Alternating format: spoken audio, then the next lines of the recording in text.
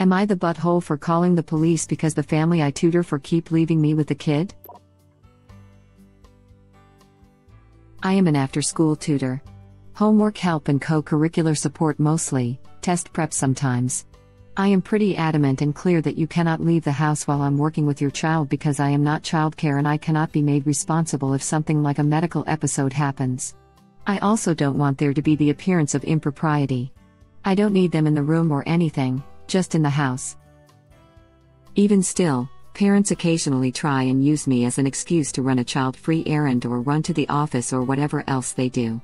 Usually after the first warning it stops, and there's also a financial penalty. Recently I had a family where the mom evidently left during our session. This was the first time that it had happened. Eventually I needed to leave for my next appointment. I texted and called her, but no response. I was not comfortable leaving the child, 8, alone without an adult present. After 15 minutes of waiting and becoming late for the next child, I got nervous and called the police non-emergency line to ask what I should do next. They said they'd send someone over. The police arrived and said they'd wait with her.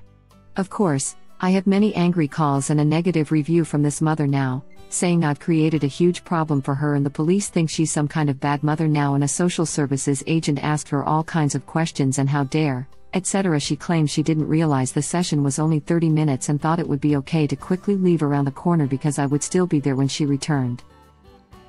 I was comfortable with the decision at first, but she seemed genuinely shaken up by her interactions with the social agent or officer she spoke to, unclear which from her message. And a friend of mine says this was an uncalled for escalation that could have actually placed the child in more jeopardy than my leaving after the appointment, or that I should have waited for the mom to return and spoken with her first as a warning. AITA? A friend of mine says this was an uncalled for escalation that could have actually placed the child in more jeopardy than my leaving after the appointment. Agreed. The parent should not have escalated things by leaving you alone with the kid and being uncontactable to the point that you had to call the cops. What were you supposed to do? Just leave the 8-year-old on their own? For all you knew, the mom had just gotten in a horrific accident and was unconscious or something. Someone needed to be contacted, and if she didn't leave you an emergency contact other than herself, you had no choice. Not the butthole. That was actually what kind of crossed my mind when I called, because I thought, is there an address book or can I ask the child to where maybe I can find a relative or someone else who can come over to watch her, but I couldn't help but think, wouldn't she want to be accessible while away from her daughter? Maybe something has happened? Definitely was concerned about this aspect. If she was okay with leaving her kid with you for a few minutes, what's to say she would be okay if something actually did happen and you were there? What's stopping her from blaming it on you? Probably not a whole lot. This person needs to know that leaving their child alone with their tutor in a non-school environment is not okay. What you did was fine, since you had made it clear, as made evident by this action happening with other families, with a financial penalty and what I'm assuming is included in your contract. Once, maybe, is fine, and as long as they didn't do it on purpose, but it sounds like maybe she needed a little something more to pull her head out of her ass. You are definitely not the butthole. Exactly. I'm sure you called the police for all the right and noble reasons, but to be honest, I'd have been perfectly fine, if you had called the police not only because she tried to use as free, unlicensed, fully liable childcare, but because you had to pay her for the privilege. She caused you to miss out on your next appointment. She effed with your meal ticket. That is not on. Any problems she incurs are solely of her own causing. Not the butthole. And to add on to this, you, as a tutor, do not want to be on the hook for any liabilities, especially if they attempt to blackmail you. Op's role is to tutor, not babysit. Yup. I've tutored in the past myself, but it was always at a center where there were other adults and we were responsible for the kids there. If I went to another person's house, I would absolutely want to know the parents were there in case something went wrong. Couldn't agree more. Original poster isn't the butthole in any situation here. After reading that comment, I'd be too afraid to look after this child again in case something does happen and the mother does try and blame original poster out of spite now. Absolutely. The parent has made their child a liability now and it's not worth it for Op. I would drop that family so fast and make them pay the penalty. This definitely sounds like she was gone longer than a few minutes. It's not clear when the mum snuck out. In that time, original poster tried to contact mom, then add on contacting the police and waiting for the officer to arrive, etc. Unless original poster wasn't clear that it was a half-hour session, mom would have known that they are paying for a half hour. Original poster is not the butthole, and mom put them in a really horrible position, and they did the exact right thing. Also, did she not respond to you trying to contact her? She should have. If the police didn't think it was necessary, they wouldn't have contacted child services, so that also speaks in your favor. Not necessarily true. Agencies like the police tend to have strict rules on what they have to do in specific circumstances, and I expect this would be technically an abandoned child. In the US, there are laws about mandatory reporters such as police, teachers, firemen, etc. that are legally required to report suspicions of abuse/neglect. It was still absolutely the right call for original poster, and they might want to check if they, too, are mandatory reporters, or the equivalent, and what that legally requires them to do. Okay, parent here. You don't accidentally forget your kid, for God's sake. They're way too loud, smelly and cute for that. The mother and anyone else criticizing you are being totally unreasonable. If it was no big deal, she would have told you she was leaving instead of sneaking out. If it was no big deal, she would have answered your calls or texts. It was a big deal because she put you in an untenable situation. You can't leave her, so you fail your next appointment. You can't fail your next appointment, so you have to leave her child unattended. Anyone telling you that you did wrong are people that do the same thing. You can bet that this is not the first time that she has taken advantage of people like this. She just always got away with it before. I agree that she's probably gotten away with this before. It's probably why the mom is so upset. Her parental failings are actually being looked at by social services. OP didn't say anything about the family's financial status, but I assume they're well off to have a tutor in their home and to not worry about the financial penalty for taking off during a tutoring session. The mom is probably also worried about her social standing with neighbors and relatives because of this increased attention to her parenting methods. God, if it was no big deal, she would have told you she was leaving instead of sneaking out. Yeah, my spidey sense is going off. Especially since she didn't return texts or calls. Like, drugs or booty call kind of spidey sense. Or something that distracts a grown adult from taking a text. Especially when she is just around the corner. Massive difference between I'm going to go borrow a cup of sugar from the neighbors, contact information is on the fridge, and just effing leaving without warning. I wish I could upvote this more than once. Totally agree. The authorities have questioned her, and now she has issues, probably because she thinks it's okay to leave her child alone or with people who are not okay with / don't know they are supposed to be watching the child. If she's done it to OP, how many other times has she done it? Not the butthole. NTA, mom blatantly lied about not knowing the length of the appointment and knowing she wasn't supposed to go. And she wasn't back when it ended. Nor did she answer your calls and messages, because she knew she was being a butthole. For all you knew, as you said, she could have been in an accident, or left town, been drunk at the local bar, had a medical emergency somewhere. She left you alone with her child and refused to 1. Tell you she was leaving, and 2. Respond to you when you figured it out. How long we're supposed to wait while ignoring your other clients? And you didn't call CPS or 911, you called an authority to ask what you should do because you had no obligation to be free child care to this irresponsible woman. And yeah, I'm sure she is shaken up because she got caught being obnoxious and got in trouble for her irresponsible actions. Maybe next time she won't try to take advantage of someone.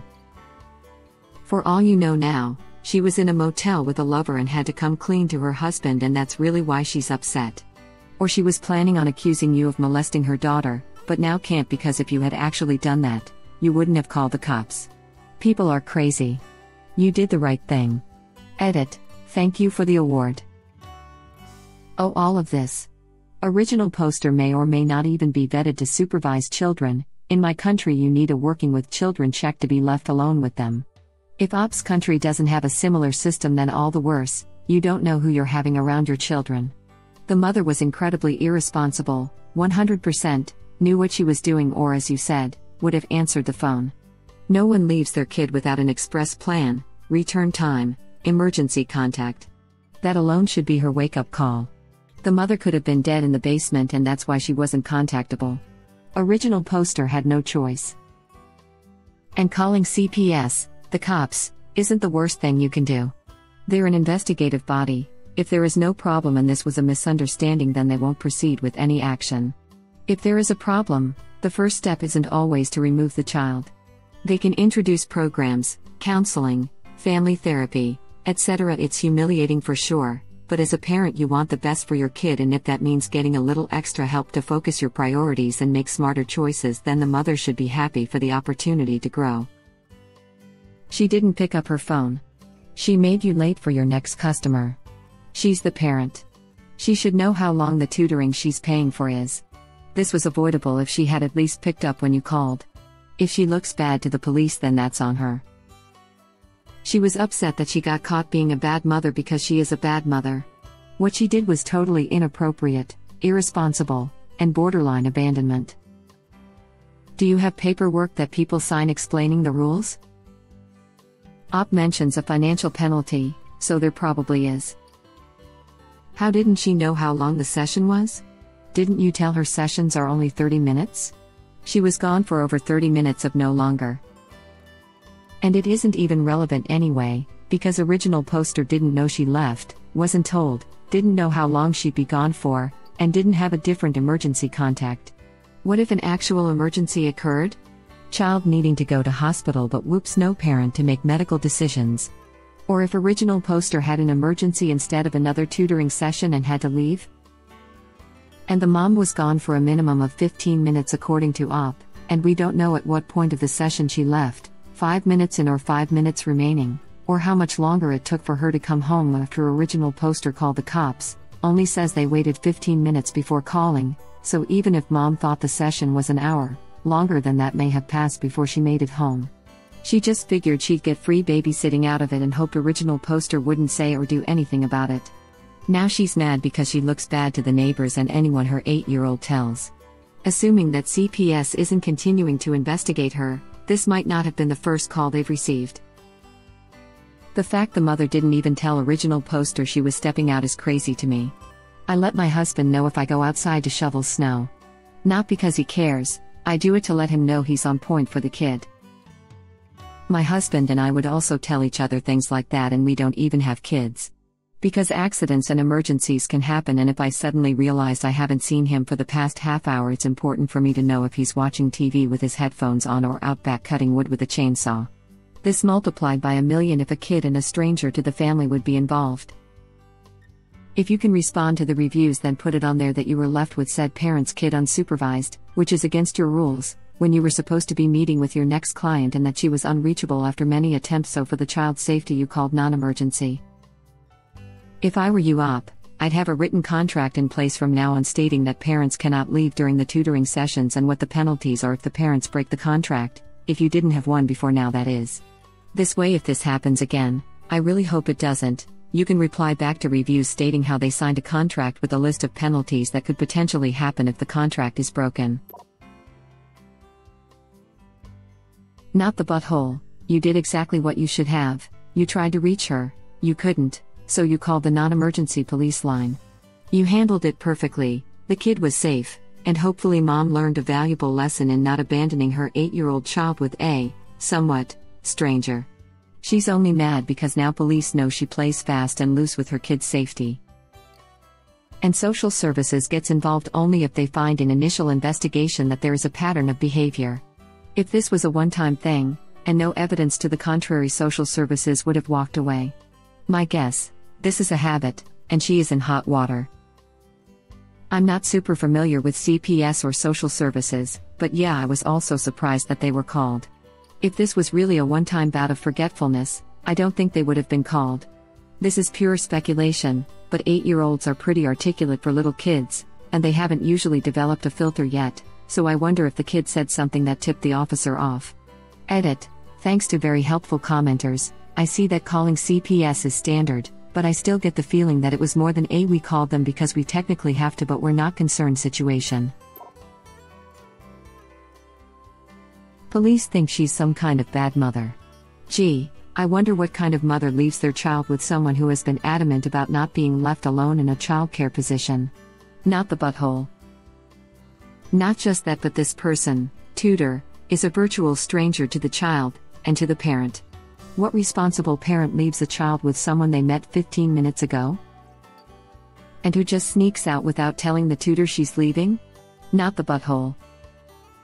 When I tutored, I always met the kids at a nearby library. I realize with the state of things now, that may not be an option, but I never wanted to be put in a situation where a kid could be left with me like that. I did the same exact thing. I tutored in public places like libraries or coffee shops. It's just better to be visible when you're with minors. Still, are you going to leave an 8-year-old alone in a public library or coffee shop if the parents dipped? I understand the reasoning behind the public place, but this situation doesn't seem to benefit from it. The library is generally safe for a child. The kid can always go to the librarian if they run into trouble. As a former library employee, young children are not supposed to be left alone at the library either. A librarian's job is to assist people find books, answer reference questions, etc., not babysit kids. It was a huge struggle at my library.